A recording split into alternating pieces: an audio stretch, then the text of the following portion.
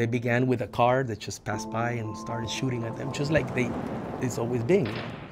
And so they began to shoot at the university, at the students who were at the gates.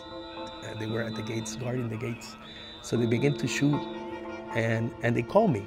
And I hadn't heard anything in the parish. They called me, is it true that they're shooting at the students? They said, no, I don't hear anything. But it was far away that they were doing that.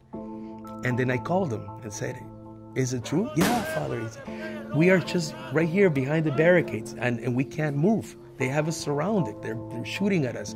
And then they were all crying, and they were passing through the phone. You could see some students saying, Mom, Dad, I'm gonna die. Just saying goodbye.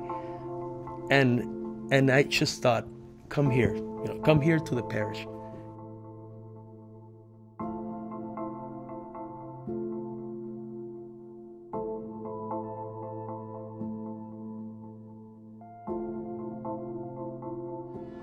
I remember that the first part of it began in the cathedral, next to the cathedral of Managua.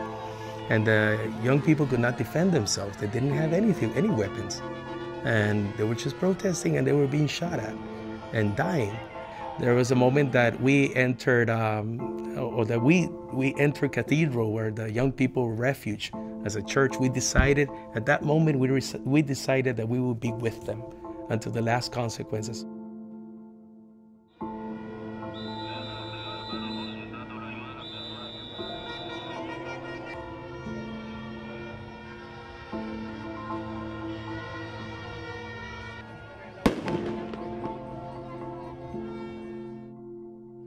There's a lot of persecution right now. I think that is going to have a second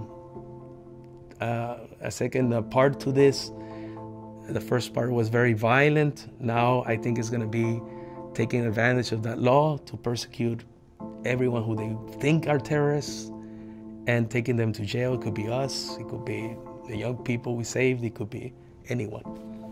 But one thing really questioned me, and when these things happen against humanity, against religious freedom, there's a major enemy, and that is indifference.